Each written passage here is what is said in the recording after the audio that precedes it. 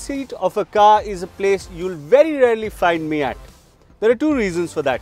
One, I do not trust anybody else driving. I mean, with our driving standards and our roads, that's a given. And two, I love driving, so it's much more fun to be in the driver's seat. But there are exceptions to the rule. And this car, the Range Rover Vogue SE long wheelbase, is a car that I'm willing to make that exception for. You can see the amount of room I have. So while I have this car to test for a couple of days, what I'm doing today is sitting in the back seat and getting a feel of what a typical Range Rover customer who buys a long wheelbase feels like and what the experience is like. If you look at the almost 50-year-old history of the Range Rover, it makes for some very interesting reading. SUVs are commonplace today. They're in every segment. They're the hot sellers. Everybody wants one. But in 1970, the Range Rover was the first proper sports utility vehicle in the world. It was the first luxury car you could actually take off-road, so you could go to your farm in it, put on your Wellington boots, get down and dirty, look at whatever was supposed to be done, get off, change shoes, take it to the high street. It was the car for all purposes. And that ethos has been maintained over the years. And today we have so many variations of the Range Rover, it's hard to keep up. But this, I suppose, for somebody who's chauffeured, is the top dog of the Range Rover range. It's a long wheelbase car, 5.2 meters, and you can see the amount of space I have. Just to give you an idea, on planes today, in economy class at least, it's very difficult to open your laptop and do some work. In the Range Rover, look at the amount of room I have remaining after I open it. Comfort is also very important. It's got double glazed glass, so the noise isolation from the outside world, as you can hear yourself, is very, very good. And the air suspension is actually quite good. So despite the big 21-inch wheels, the car rides quite well.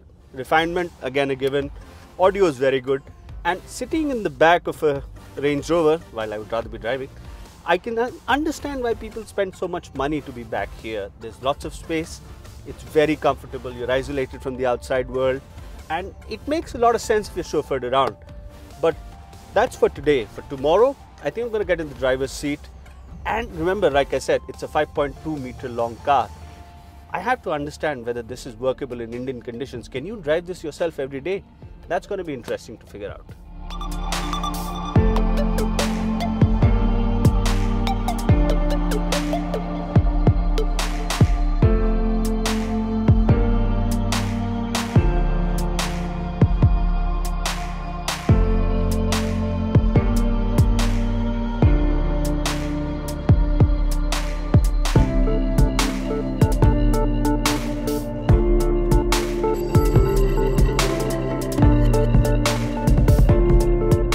Having spent some time in the backseat of the Range Rover and rather enjoying it too, I'm back to where I belong, the driving seat.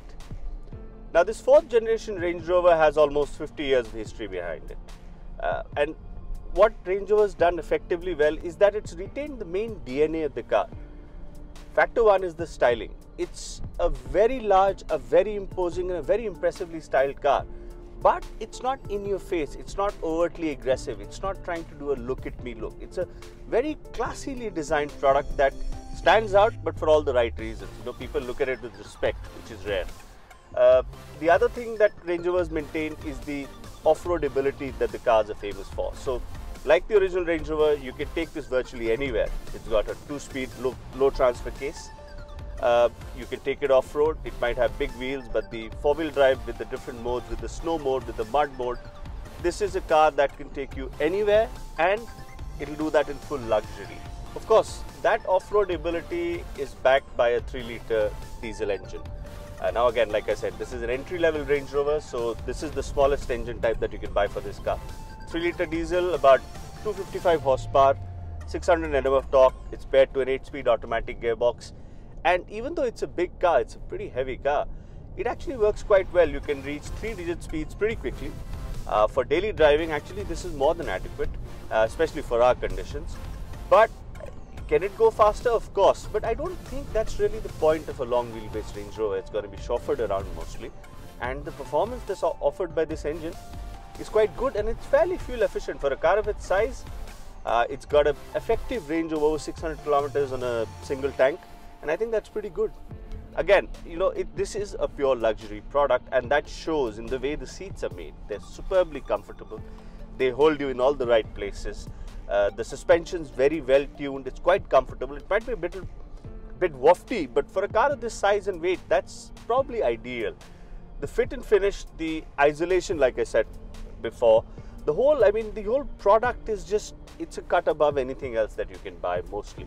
Of course, Range Rover has also kept up with modern times with the multimedia system. Some of their older multimedia systems weren't that impressive, but these combination of two touchscreens with a liquid display for your dials works quite well. Actually, this is, as their multimedia systems are evolving, it's becoming easier to use. The Meridian sound system sounds quite good, and even though we are in an entry-level long wheelbase, I mean, I don't know, I think that's an oxymoron, an entry-level Range Rover, it doesn't really fit together, but you still get quite a bit of equipment. You've got the panoramic sunroof, LED lighting, the Meridian sound system, big 21-inch wheels, the touchscreens. You don't get the executive seat package, you have to pay extra for that. There are more toys that you can buy, of course, that depends on your budget. But even then, this is a car that's worth 2.5 crores plus on road, which is quite a lot of money, so you have to be really rich to buy it. But it's got the luxury, it's got the design, it commands respect on the road, and it's got the off-road ability. What it lacks, or rather where it falls short, is that at 5.2 meters, like I said earlier, it's a big car, so finding parking is a problem. Plus, I think this is a bit of a too much of a luxury to be driving yourself. This is a car in which you're chauffeured. The primary point of this car is to be in the back seat while your chauffeur takes you anywhere you need to go. And because it's a Range Rover, it can tackle any terrain. The fundamental problem, I think, with the Range Rover long wheelbase is that it's aimed at a very small niche customer. It's very attractive. It serves its purpose very well. You can take it anywhere. Huge amount of space, refinement, comfort. But for 2.5, you can actually buy two very, very good cars. And that's where the conundrum behind the Range Rover lies. Do you buy one car that does everything, but is a bit large for Indian conditions? Or do you split up that money to buy two very nice cars that you can use for two different uses? You know, maybe a daily car and a weekend car. That's the fundamental question that is going to be posed to Range Rover customers. And I think that's where the choice lies.